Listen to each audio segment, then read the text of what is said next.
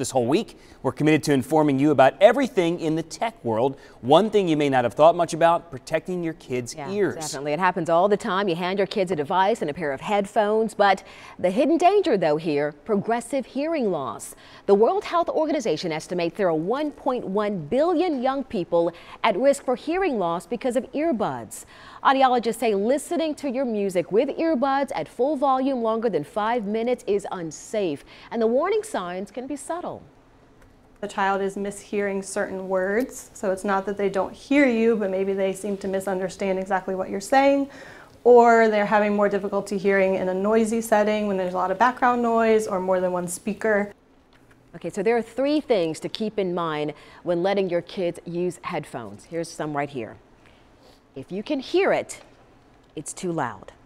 Keep the volume around 50%. That's another one. And also make sure that you have your child take breaks to let their ears rest. All of these are key.